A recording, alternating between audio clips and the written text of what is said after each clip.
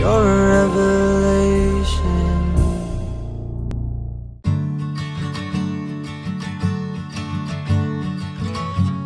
Jared, I want you to do well. I want you to have a great life.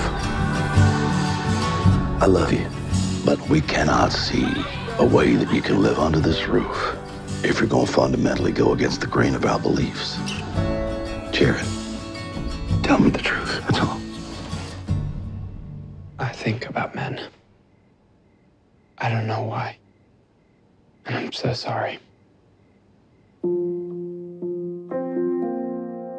Your parents signed you up for a program to fix you, but Jared, you are a perfectly normal, very healthy teenage boy. They're gonna do things for you.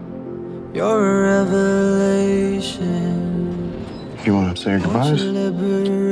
Welcome to the Refuge Program. You cannot be born a homosexual. This is a lie. It's a choice. Go. Fake it till you make it. Become the man you are not. Save yourself. Jared. God will not love you the way that you are. Is this what you want? Who's gonna strike this demon down? Hit him! It's a rocky. I'm having a tough time. I'm gonna give you some advice. Tell them whatever they want to hear. Play the part, unless you really think you can change, or even want to. What you're going through right now is just a moment. A moment. Yeah. A moment. I love God, and I love my son. For your father, it's a little more complicated. We are not finished. I am, because you won't listen. Your father is sitting here. Tell him how you hate him. I'm not gonna pretend I hate my father. I don't hate my father. Then where is all this anger coming? Because you're making me angry.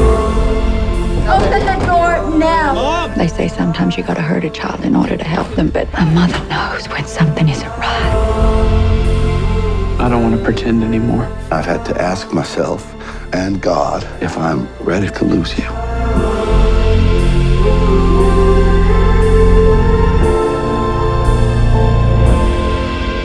You're a revelation. Won't you liberate me